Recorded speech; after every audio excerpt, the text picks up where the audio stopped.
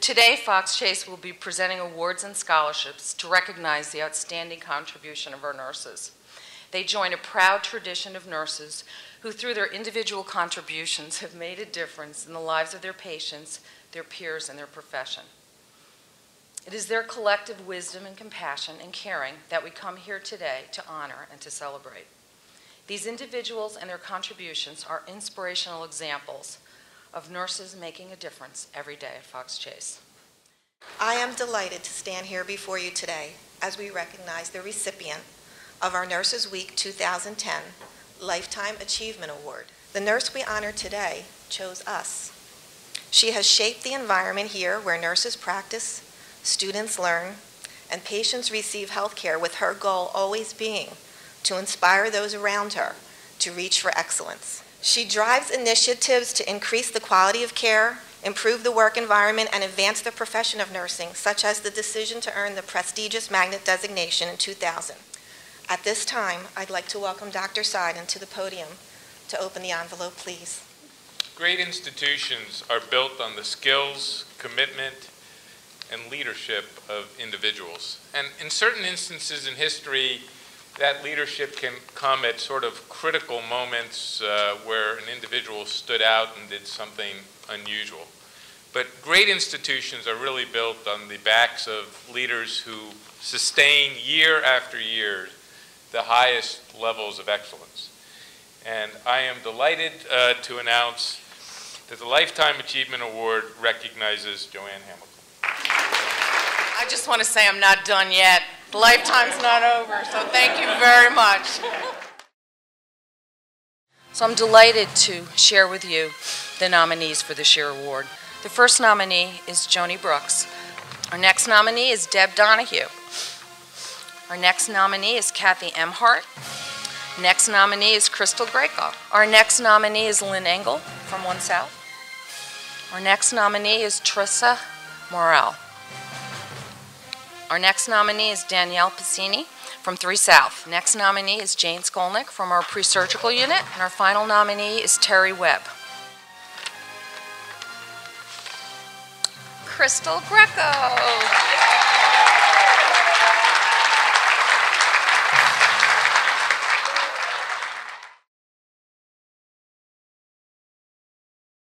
Flo Margolis was a patient at Fox Chase Cancer Center who lost her battle to lung cancer.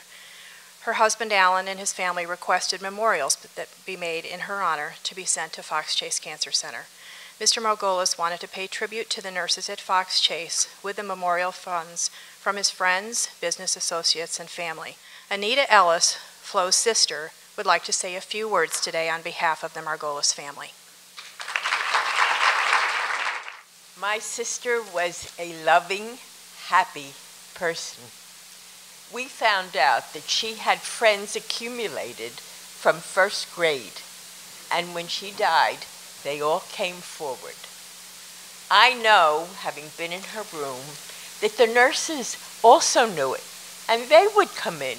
Of course, to get into my sister's room, you had to take a ticket like in the bakery, because she was always full. But she loved the nurses, and she was happy, and they loved her, I could see. And so to those who are in this most noble profession, I hope that your patients in the future will be as loving and as happy as my sister was. This year, the winner of the Flo Margolis Nursing Education Scholarship is Christine Amoroso. This award is in memory of Dr. Timothy Talbot, the first president of our cancer center. The award recipients are based on professional development and recognition for their contribution to the Department of Nursing. These awards enable nurses to attend prestigious national nursing conferences in the specialty. And this year we have 2 award recipients. First, we'd like to welcome Cliff Spear. And our other award recipient is Kathleen Lear. The 2010 Magnet Moment Award is being given this year to recognize a staff nurse who demonstrates 360 degrees of excellence. Those who nominated a peer did so based on the following criteria: that the individual demonstrates actions as a positive role model for excellence in nursing practice, He or she serves as an advocate for patients. They show exemplary interpersonal communication skills in team interactions and adheres to the Nursing Code of Ethics. The 2010 Magnet Moment Award goes to Celeste Schiller. I'd like to introduce our next speaker, Mr. Saul Sagan. I know so many of you, and there's a very special bond.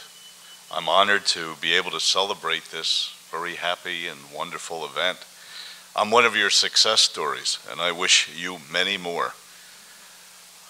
I know that the dedication that is shown by your nursing staff can be felt by the patients, and many articles that have been written will often say that the attitude of the provider and the perception of that attitude by the patient can go a long way toward augmenting and enhancing the extent of recovery. I think when it comes to that department, Fox Chase nurses are second to none. I may be a little prejudiced, but I have a feeling I'm right about that. So with a lot of thanks and a lot of love, I would like to just suggest to you that the next time you're in the mood to observe a pièce de résistance, a tour de force, una obra de arte, in plain English, a work of art, you don't have to go downtown to the museums, you don't have to go to Smithsonian, you don't have to go to the Metropolitan Museum of Art. All you have to do is just take a stroll over to the nearest mirror and take a good long look, and you will see one of God's most beautiful gifts to his children. I love you all. Thank you so much. Our next presenter will be Fran McAdams, Director of Infusion Room and CRU.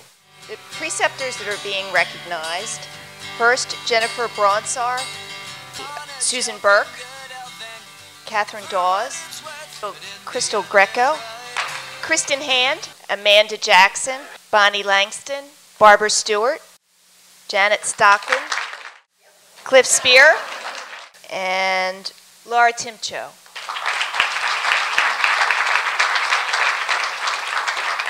Congratulations to everybody. Our last presenter will be Janice Moore, Clinical Coordinator of Medical Oncology. At this time, we just want to recognize the most valuable players for the year. Ray Fonseca, Lisa Ludwig of 3 North, Kia Na at Pre-Op, Sardana Willis, Infusion Room, and Selena Williams, Surgical Step Down. Thank you for all that you've done this past year.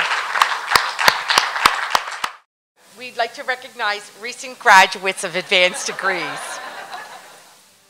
Terry Inamorato, Immaculata University. Marie Real, Temple University. Yolanda Reynolds, Immaculata University.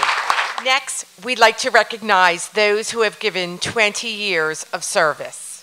Margie Kearns, Terry McGowan, Linda Regal, Ann Slivjak, and Kathy Smith.